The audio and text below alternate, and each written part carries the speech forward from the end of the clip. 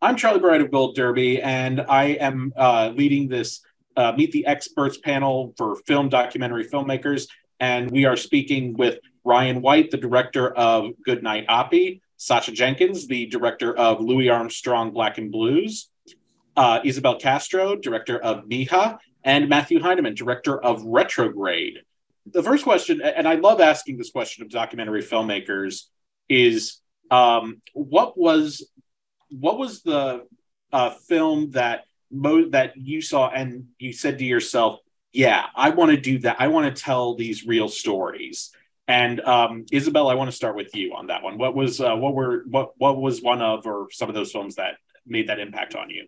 Oh, for me, it was Paris is Burning. I wanted to be a photographer. I wanted to be a photojournalist. I wanted to do conflict photojournalism, and I interned at the New York Times in college. And I just got kind of spooked. Like, it was just like, really low pay, really traumatizing experiences. And when I saw Paris is Burning, I was so like fundamentally changed as a person that I realized that there were stories that I could do, within just a few blocks away. Like, I realized that there were stories all around me that were hugely impactful. And Paris is Burning.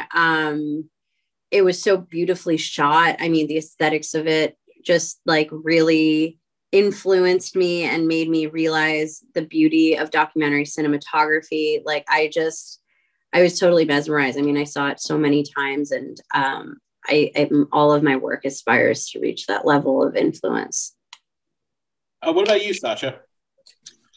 Well, my dad was a documentary filmmaker, so I kind of grew up seeing the power of documentary film and journalism through cameras. He made lots of different documentaries. One particular one was about the pyramids in Sudan, which most people don't know much about. There are more pyramids in Sudan than there are in Egypt. But he also made a documentary for a show called 30 Minutes, which was the kids' version of 60 Minutes in the 80s.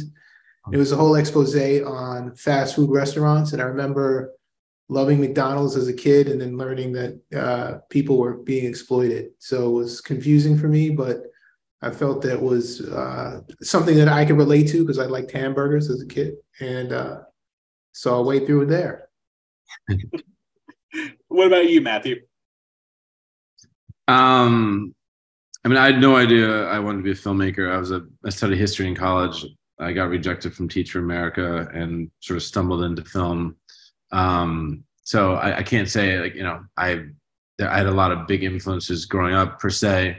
I think as I got into film, I remember seeing Murder Ball, a documentary about paraplegic rugby players, and just realizing that documentaries could be more than the sort of history documentaries that I watched in school. And there could be, 3 acts, and there could be antagonists and protagonists, and there could be characters that are as interesting, if not more interesting than, movie stars. And that got me really excited about the potential of this form.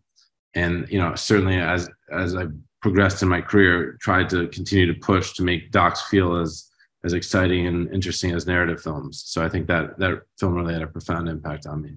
I cannot tell you how happy that answer made me, because Murderball is one of my all-time favorite documentaries. It is so good. And I feel like not enough people remember that. What about you, Ryan?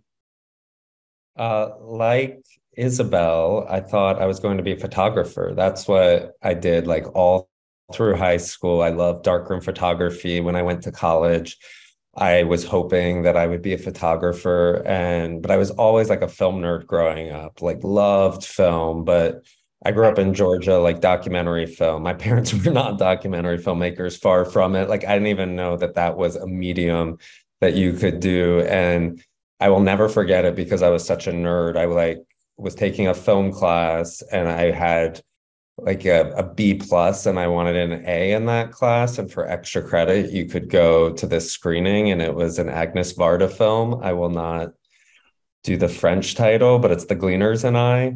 And I remember like sitting in the movie theater, and there were only like 5 of us in the back.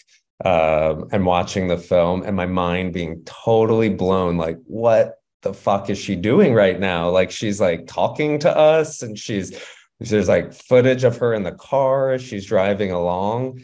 And like, I remember coming out of that movie theater being not even knowing what a documentary film was, and saying like, whatever she was doing, I want to do something like that. And, you know, I still like to shoot a lot myself. And I think documentary filmmaking is one of the few careers where you can still do that yourself. And so I think it's very easy for me to pinpoint that moment in a movie theater.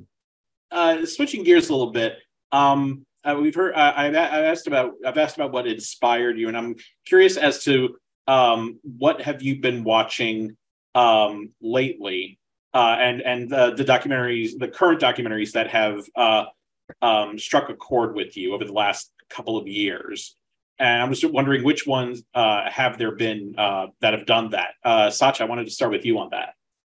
You know, that's a tough question.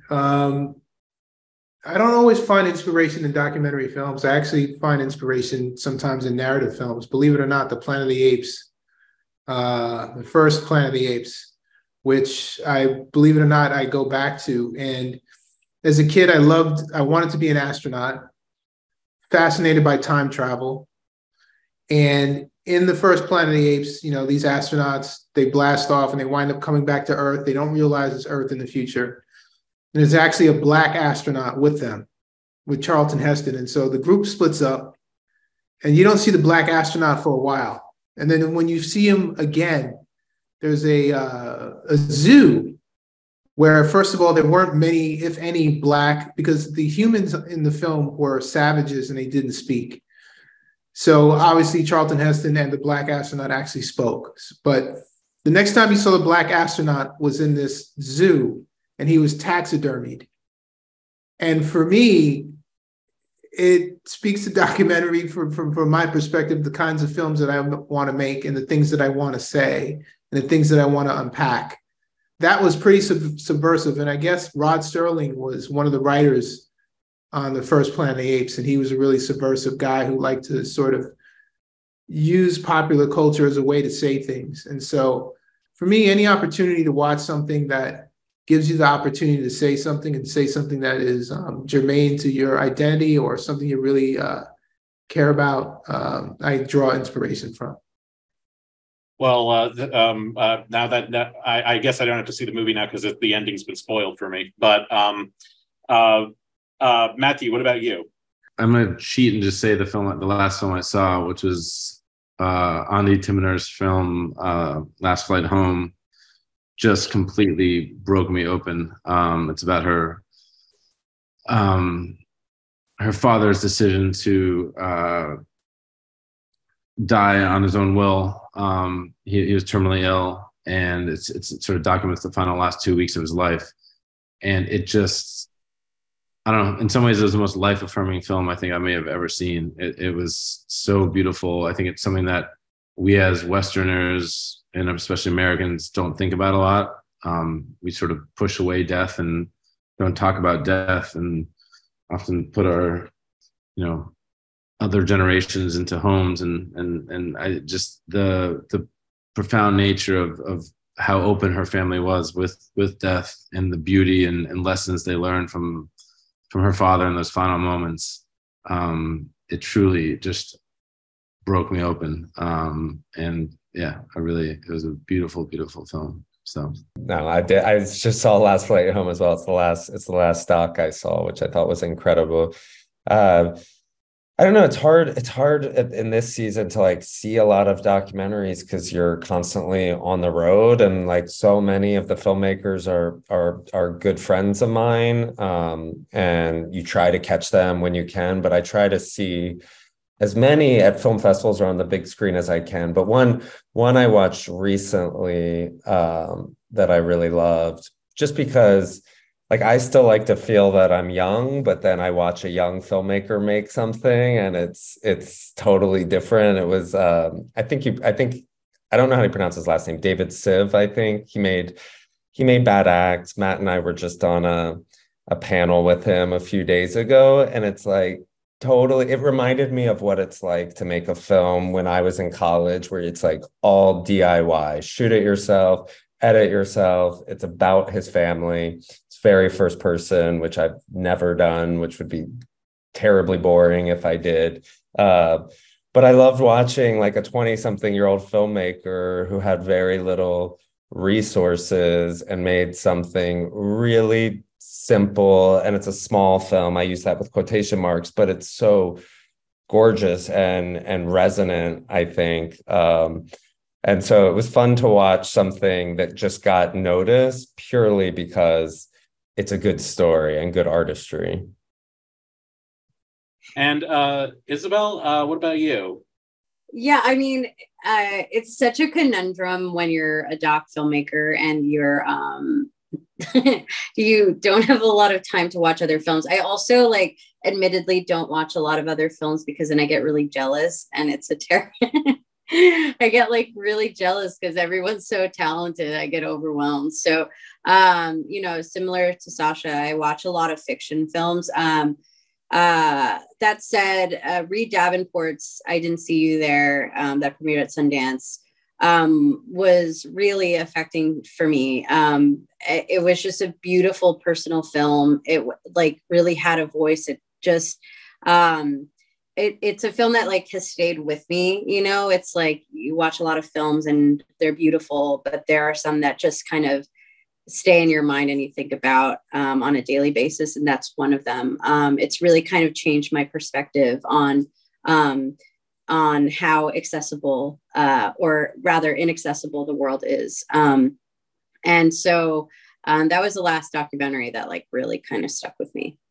Well, Ryan, Sacha, Isabel, and Matthew, thank you so much for joining us on this panel. We wish you all the best over this upcoming season.